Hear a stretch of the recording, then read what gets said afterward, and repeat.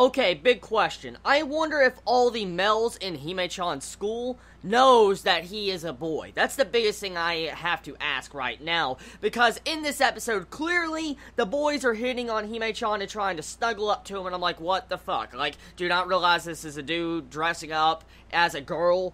That's the big thing right now. But also, at the end of this episode, you find out that Hime is starting to accept the cosplaying way of trying to dress up as a girl, because he completely gets embarrassed and has the maiden heart and tries to cover his chest, even though technically he doesn't need to cover his chest since he is a boy. So right there, pretty much what it goes to show you is that the student council president has effectively, I guess, changed his heart and his outlook on his life, and has crushed his manly spirit and turned it into a princess. That's exactly what I could see in this episode, and it's definitely working for what they're doing to him.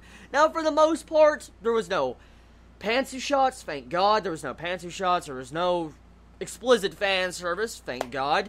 There was some opie shots, though, of the president of the student council. So I was like, oh God, so we actually have some legit fan service. Like, that's pretty freaking shocking. Now, the episode, for the most part, focuses around the pool, and there's a little bit of comedy going off there. If you like trap service and trap comedy and stuff, you'll most likely like this episode. And at the exact same time, you gotta love the entire moments where Hime is about to race, gets pushed in, and all of a sudden sinks. And then you have the student council president save him and try to give him a kiss. He's like, what are you doing? You're gonna rape me or whatever. That's sexual harassment. And you see him trying to cover his chest. That was really funny. That was a very, very funny scene, honestly. I did laugh at that. So, besides that, the episode, rather tame once again. I don't know if it's just me, but the episodes haven't been as bad since the first and second episode. The first and second episode was like, what the fuck?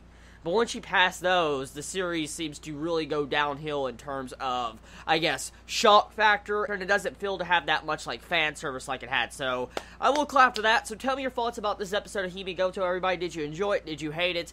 And personally, how do you feel about this episode? Do you feel like, the student council presidents have a negative effect on Hime? Do you feel like, he's going to turn into a girl completely if this continues on? Let me know in the comments below. I love all of you so much. You have a wonderful day or night wherever you live. Please be safe.